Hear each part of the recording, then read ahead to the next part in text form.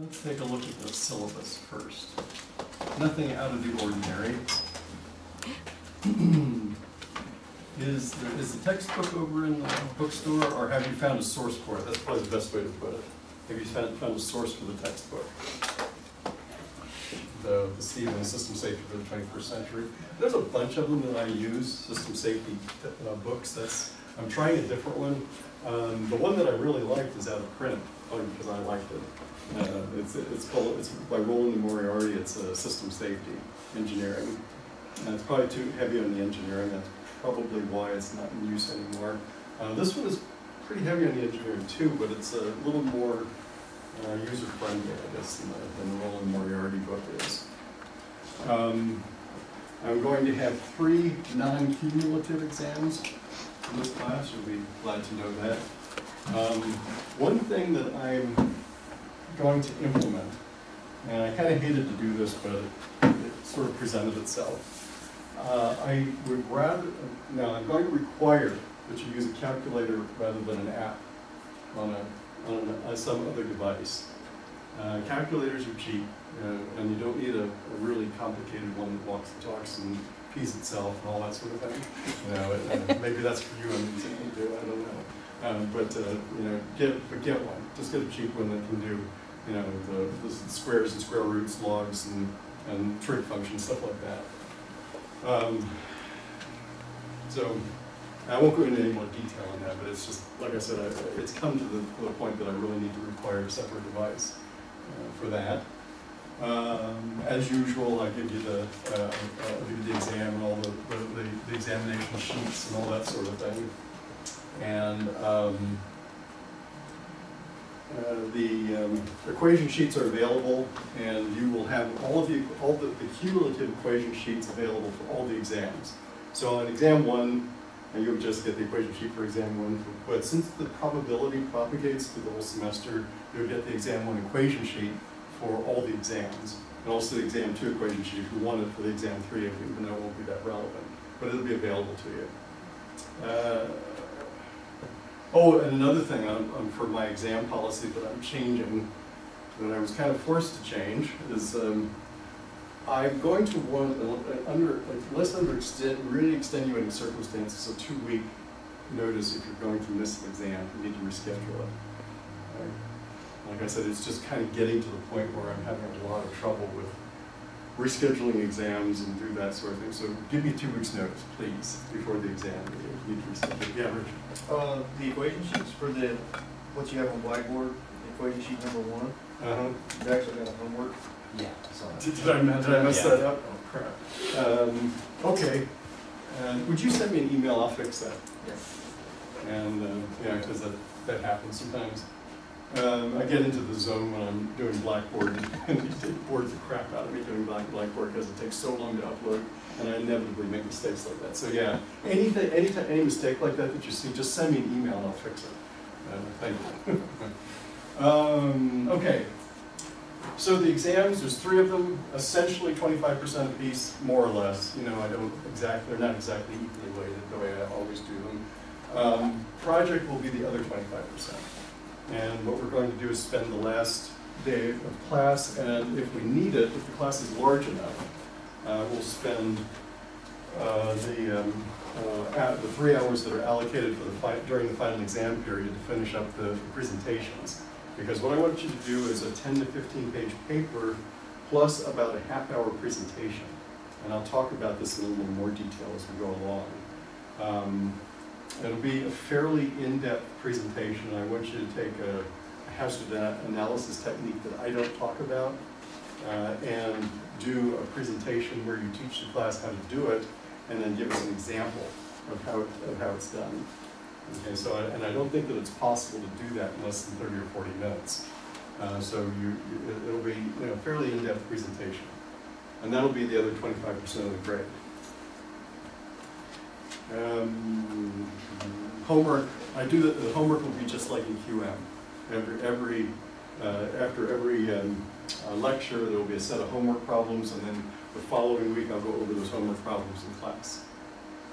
And grading, same as I've done before. Those are the topics. There's only 6 topics, but they tend to be kind of lengthy.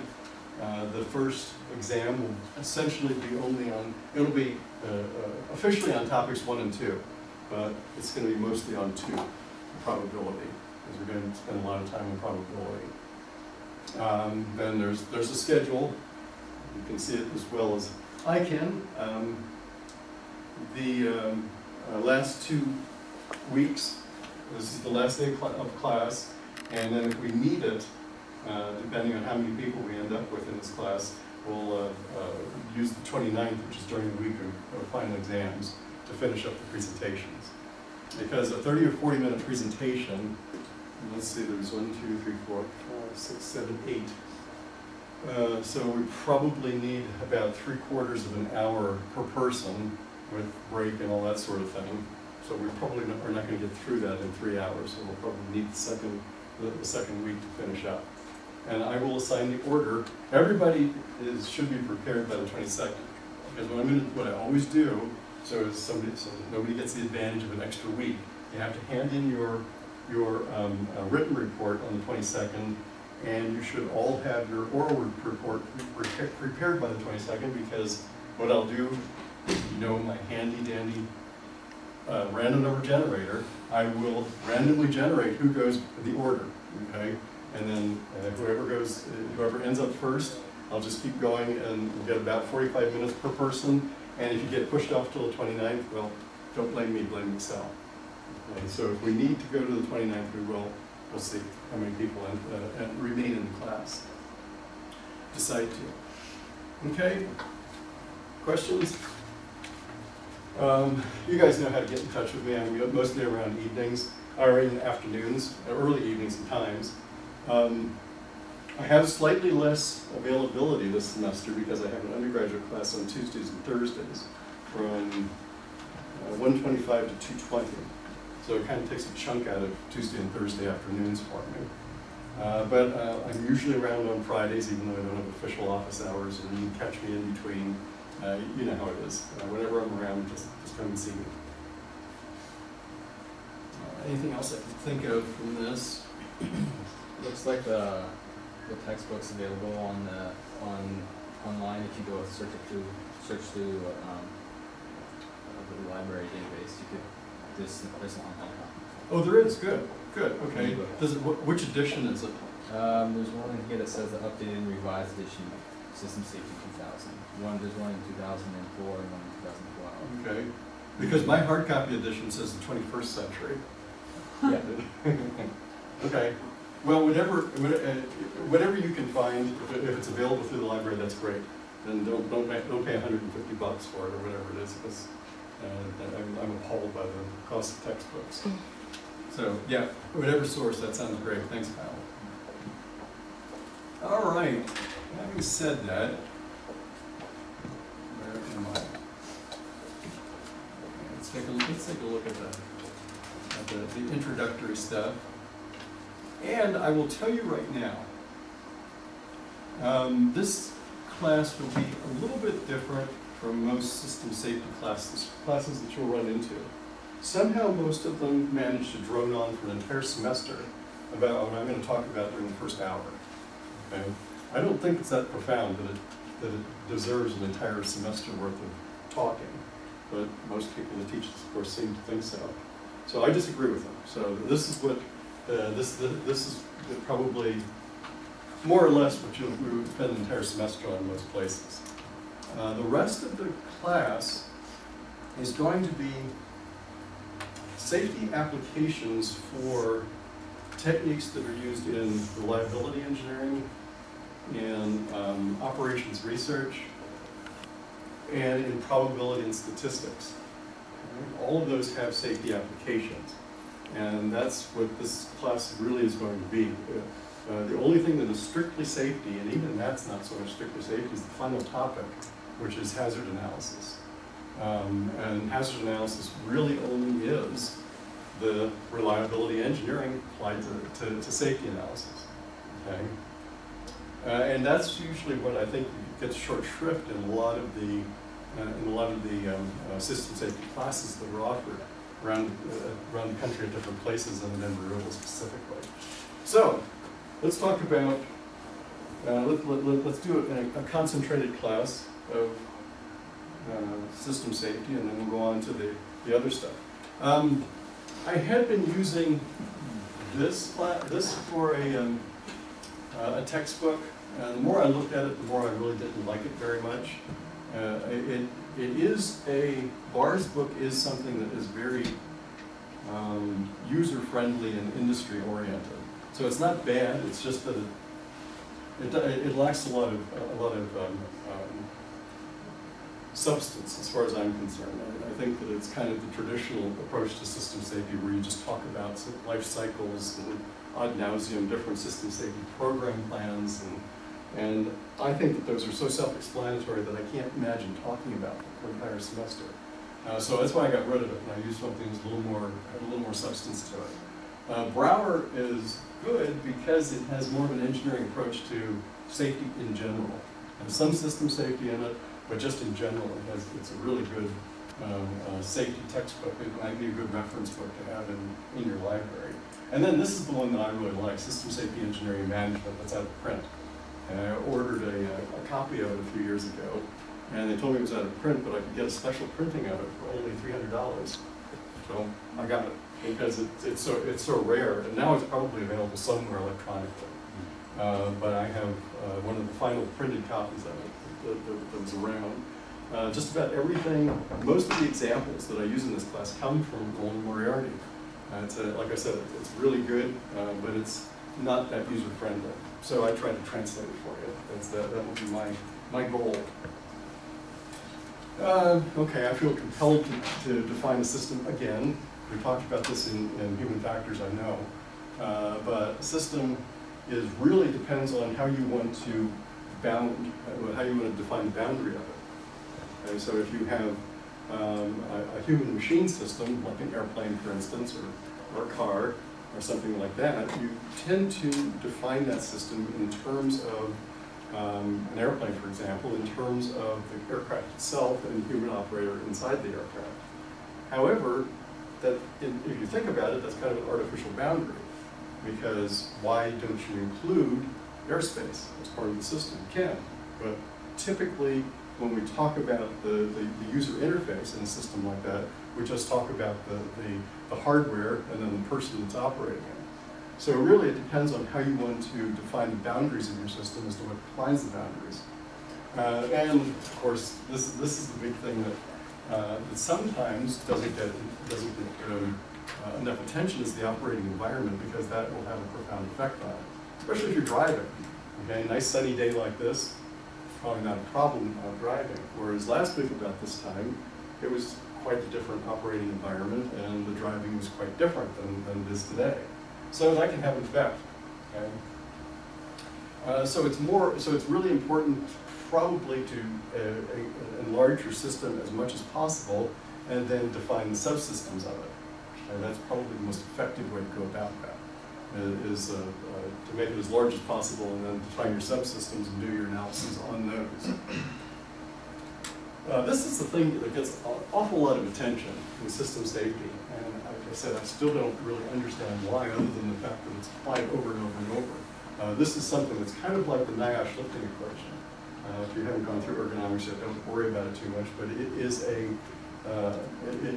tool that industry can apply very easily, and therefore they like it a lot, and they use it over and over and over, whether it is relevant or not. Okay, and that's and this is relevant. It's just that it's kind of like, to me, and I probably might get myself in trouble for saying this, but I'm going to say it anyway. It's kind of like SMS. When you think about SMS, it's an extremely simple framework. I mean, and yet we talk about it ad nauseum. All it is a framework of 4 pillars. I think it's 4 pillars, isn't it? Mm-hmm. Yeah, 4 pillars, and then defines what those are. Now, populating them is a little bit more of a challenge. I think it's a little bit more of a problem, because you have to figure out how it adapts to your environment. But we talk ad nauseum about the pillars, and that's kind of what this is. You know, the design, there's nothing trivial about design, but to say that the design is the first stage in the system safety life cycle, like I said, is not profound at all. Now, actually going out and doing the design, that's a different story altogether. But nevertheless, if you think about this, this is very simple. You do the design, then you develop your system, then you test it to make sure that it's going to work, and then you produce it, then it's in operation for as long as it will function, and then you either retire it or dispose of it, or something that they neglect here, you retrofit it, in which case you kind of have to go through that cycle again. Okay? But I really don't know a lot, unless I want to talk a lot about design, and that's so system specific that it's kind of useless to talk about it. I don't really know what else to say about that. It's a good thing to keep in mind.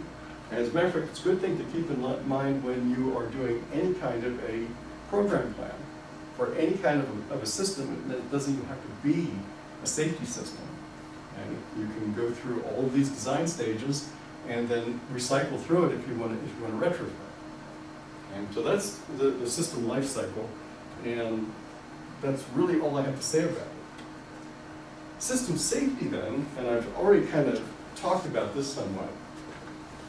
I think system safety is really the applications of things like operations research. Who does not, let me put it this way, who does not know what operations research is? Have you all heard of operations research and know what it is? Okay, because it's, operations research is usually taught in either industrial engineering and sometimes in a less rigorous form in business schools. In business schools, operations research tends to be, depending on what school you're talking about, tends to be less rigorous, I think. But what they do with it is try to come up with quantitative methods. It's a highly quantitative field, and they come up with quantitative methods for making decisions. That's why we have a whole topic on decision analysis, for quantitative methods for simulating systems. So we're going to talk about simulation quite a bit, because you can simulate a system and run it so that it operates 1,000,000 times, and you would wait 10 lifetimes for that to actually happen. As long as you have a good simulation, you can find out what's going to happen over 1,000,000 operations in the system. Reliability reliability engineering is a big part of most industrial engineering programs as well. It's how they know when to end your warranty, because it's just before it fails. Okay? And that's planned. You can be sure of that, because every component, every device, everything that goes on the market is there's a known reliability, because they test it. I mean, unless it's so inexpensive that it doesn't matter to them and it doesn't have a warranty anyway. But electronic devices all have known mean times between failure. And MTBF is a rarely, that's mean time between failures, is an extremely important, and sometimes it's a proprietary number with some companies, because they don't want anybody to know what their mean time between failures are. But if you look at their warranties, you can probably figure it out, because if it's 5 years, you know that they know that thing's going to fail in 5 years and 1 month. Okay? And they plan it that way. So anyway, all of these disciplines have an application to safety, because human beings make errors. Human beings and systems have a reliability associated with the way they operate, with the way they perform. So we can model the systems that people are in a way that's similar to modeling systems that don't have people in them. Okay? It's just that people are a little bit harder to characterize, although as we talk about human factors, there are known error rates for different activities. And if you apply those error rates, you can put them in as a component in the system, the same as a resistor or something else that's going to fail. They're a little bit less predictable, but nevertheless, you can model them. And that's what we're going to try to do. Anything else that I want to talk about? So So we're basically interested in the system reliabilities with people in them, and how it affects safety and also property and material, that sort of thing. All right. This is a Roland Moriarty definition of hazard, something that is that can cause injury or death, okay? And loss of equipment and property. But it only becomes danger when it's not controlled. So dangers, when you control a hazard, it's not a danger. When it's uncontrolled, it becomes a danger. Risk is something that we're going to talk about a little bit more, but it is usually determined by things that have probability and frequency of occurrence.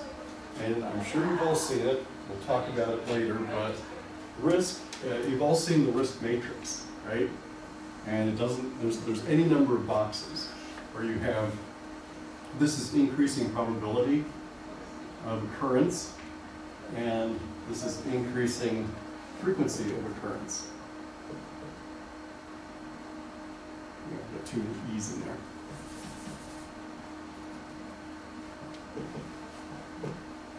And as the frequency and the probability increases, this area down here might be the red area. I don't have colors, where you need a lot of attention. You need to do something about it right away because it's a high frequency of occurrence and a high probability of occurrence. Whereas down in this square, this will be the green area, and that's low frequency, low probability of occurrence. It's usually called a risk matrix.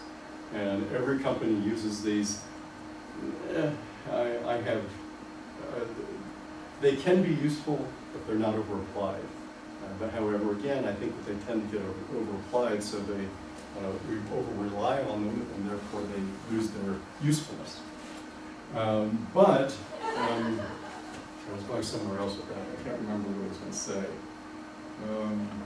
But anyway, we'll talk about the risk matrix. Like I said, it's called a risk matrix. We'll talk about that more later when we're talking about decision analysis and making decisions.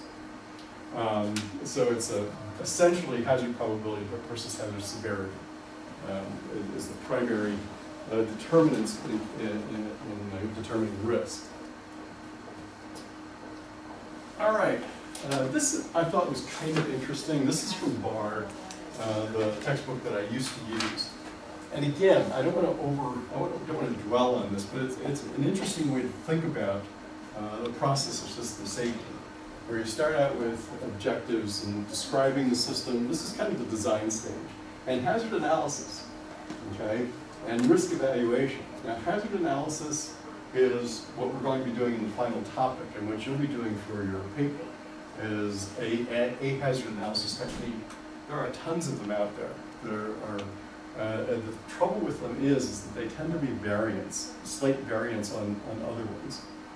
What I'm going to try to talk about here are the system safety hazard analysis techniques that are truly different from each other, okay? That aren't slight variants on each other. But then after that, they have risk evaluation.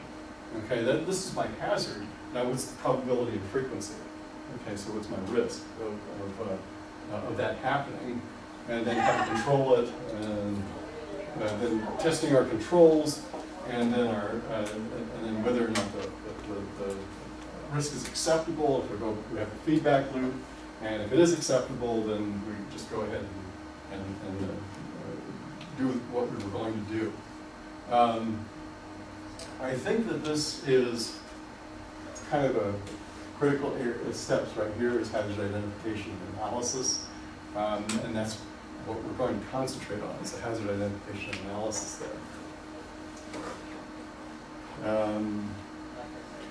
And I kind of got overly verbose here, but this is the energy sources is a particular type of analysis called barrier or energy analysis, and we'll talk about that in more detail.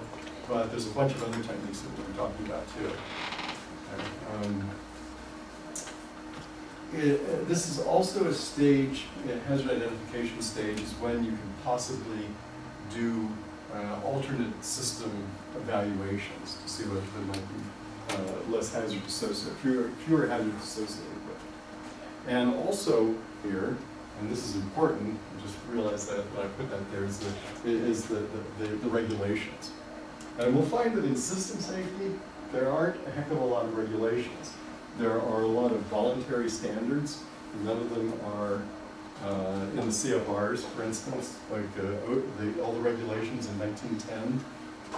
You won't run into anything in system safety like that.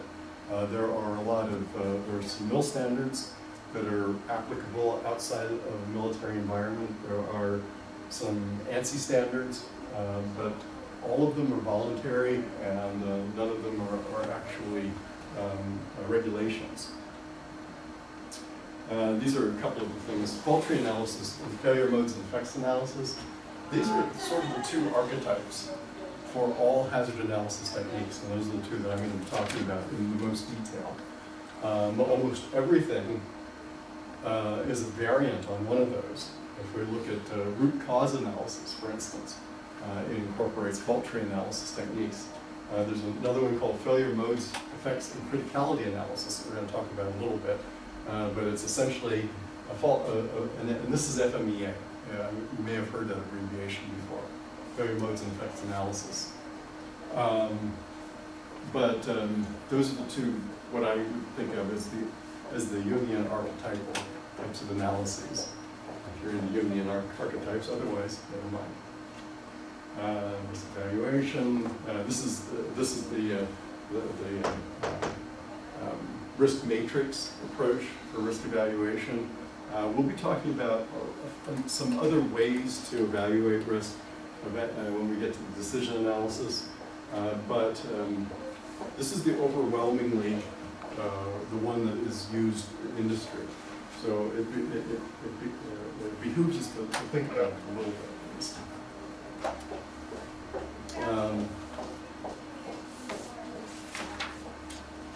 For controlling hazards,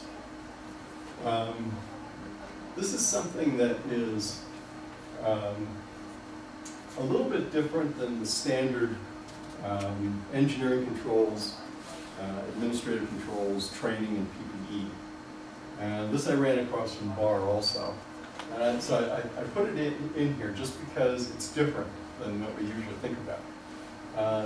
First of all is retrofit or influencing design. That's the standard engineering control. And of course it is the best, but if you have to retrofit, we all know that that's very expensive and probably the least feasible to do. It's possible, but it's expensive and usually the last thing that we want to do because of the time and expense involved. Safety devices, fail-safe devices, are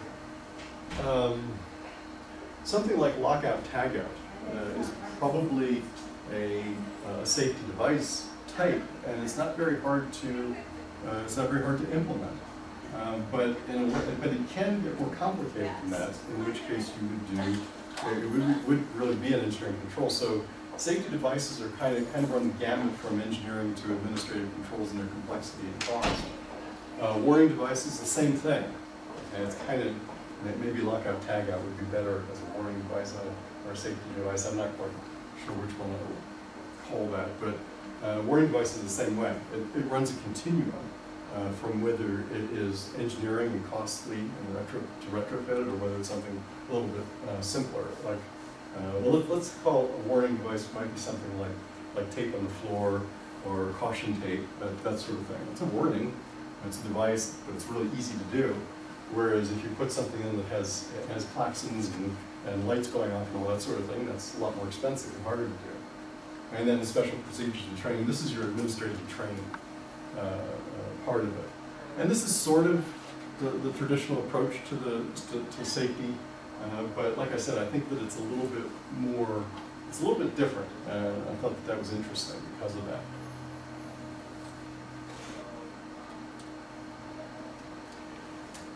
Injury, death, damage to the system, that's an accident, something actually happens. There's a lot of discussion about this term, near miss. Okay, whether is it a near miss, or is it a near accident, or what really is it? And I sat and thought about it a lot.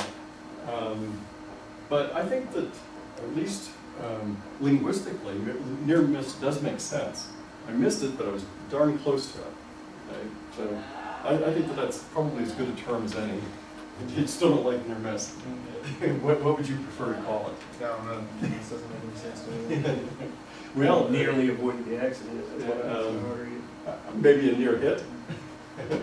Because, but once again, I nearly hit it, or I missed it, but I was close. So, but anyway, it is so common in safety parlance to use the term near miss that I think that everybody understands what it's supposed to be, no matter how linguistically awkward it might be. So anyway, that's almost an accident. We all know that. Again, I thought that this was an interesting, and most of this introductory stuff, this is what Barr talks about for his entire book. So that's why I'm pulling a lot of this stuff out of Barr, because I thought what he had there was good. It just, I thought it was a little bit excessive for the import and the amount of substance that was in it.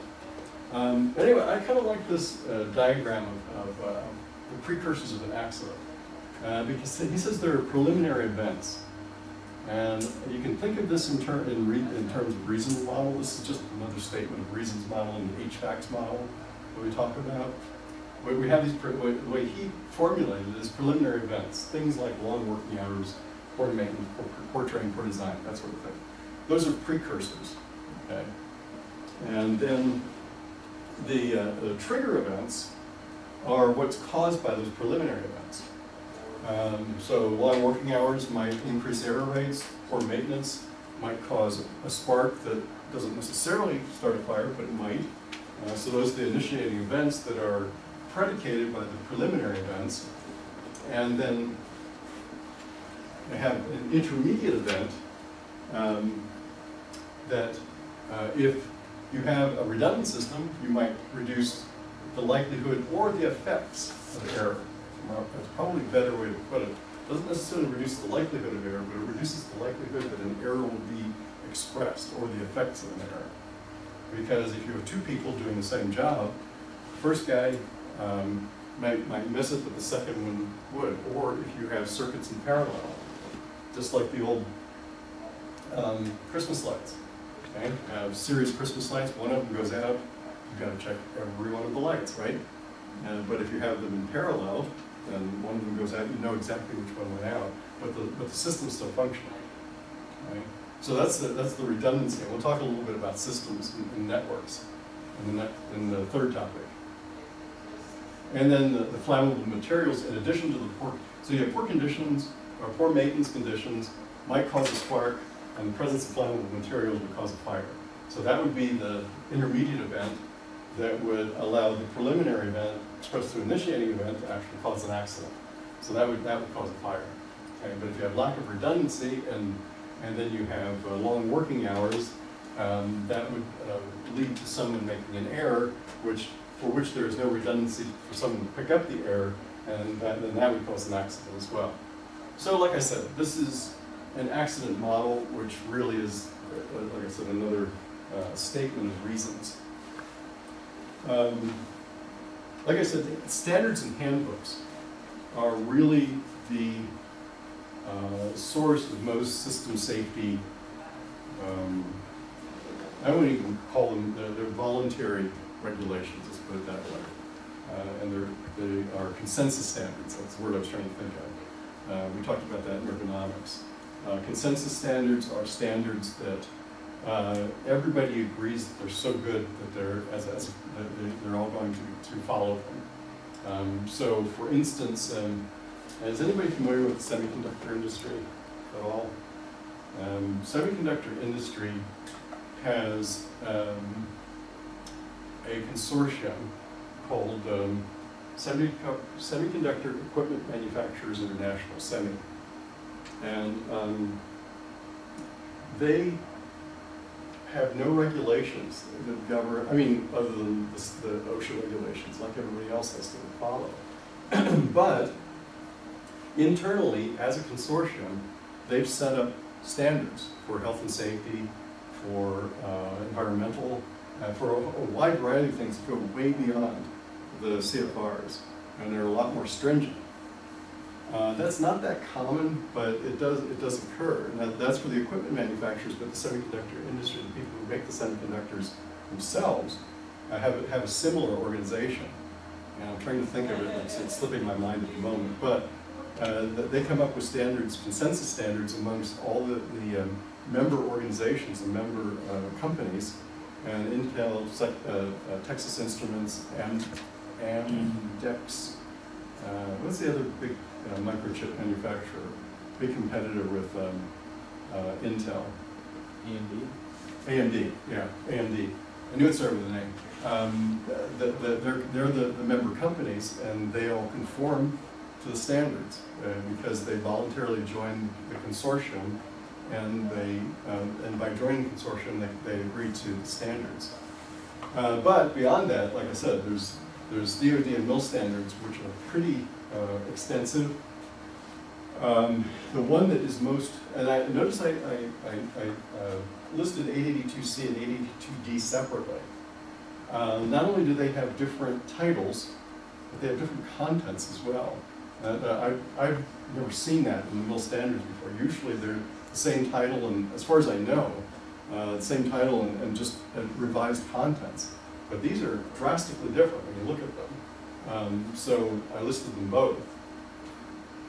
And I think I gave you a copy, I downloaded a copy of 882D for you to look at. And then they have an entire standard based on failure modes, effects, and criticality analysis.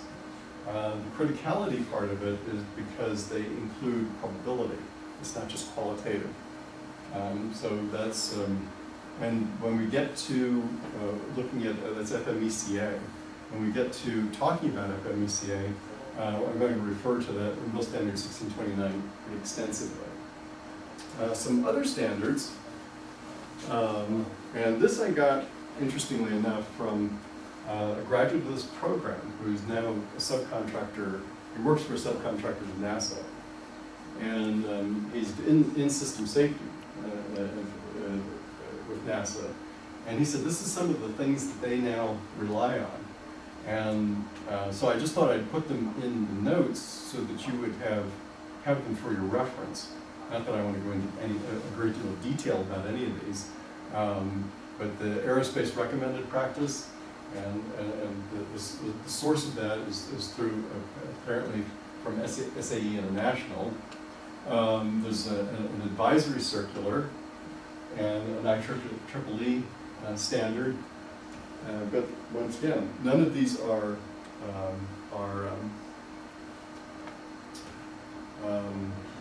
requirements, and none of these are regulations. They're just standards that have been written. This is software in airborne systems.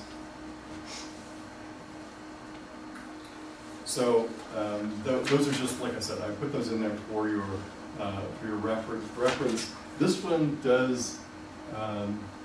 Ultimately is expressed in a CFR. That's the only one that actually becomes a CFR. All right, and once again, this is just to show you some of the ways that system safety is managed. This is all managerial. This is from the MIL Standard 882C, version C, which isn't in D, I don't believe. And the way they organize it is by the task number. If you notice, it's a 100 series, 200 series, 300 series, 400 series, and then they designate a type, and then they designate the program phase with a letter that indicates whether it is selectively, generally applicable to design change only, or not applicable, depending on the program phase. So for instance, the System Safety Program Development is 102, System Safety Program Plan. It's a management task and is generally applicable in all phases. Well, that makes sense. Okay, there's nothing profound there. But this is kind of helpful if you're setting up a PERT chart or some kind of way to plan your program, to have a guide like this if you are managing the system safety process at a company. The 100 plans, or the 100 series tasks are the highest level, mostly managerial. And then when you get to the 200 series tasks, then you get into engineering tasks. 300 and 300 and 400 series tasks are the same thing.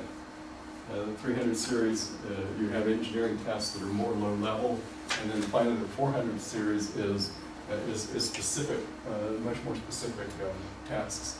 All of them being, well, most of them being engineering, but some of those being management as well. And then you can tell how it should be, how it's applicable in different phases of your program.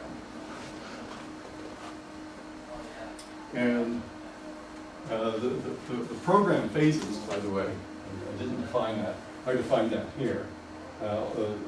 Concept exploration, demonstration, validation. And this is, I don't know why they don't use the same system safety life cycle, but they defined their own life cycle here in phases 0 through 4, and five different phases. This is a program plan that is outlined in BAR. It's not part of the mill standard, but the organization is more interesting here than the content of it, I think. And that we, once again, in Part 1, you set up program and policy administration. Part 1 is the high level, where you decide how you're going to manage your process. Purpose, scope, and policy objectives, system safety, administration, and organization, how you're going to manage that. Your methodology and assessment techniques, how you're going to verify, and then how you're going to train your people, and how you're going to manage your risk, and then your accident reporting. Emergency repair. I mean, this is sort of a laundry list of everything that you should be thinking of in the process of doing your program plan. And then when you get to phase 2, is that then you have your system safety plans and procedures. Now this is where you do your very specific hazardous operations, construction, safety design requirements, where you do your system, your hazard analyses. It would be, and the engineering aspects of it would be in this phase right here, the operational safety requirements. And that is my brief introduction to the managerial aspect of system safety. Like I said, other than making you aware of it, this is so dependent upon your application that I think to dwell on it and to make any more than specific, to make any more than general outlines is not particularly useful. But it is pretty easily applicable once you get to a specific program, specific application.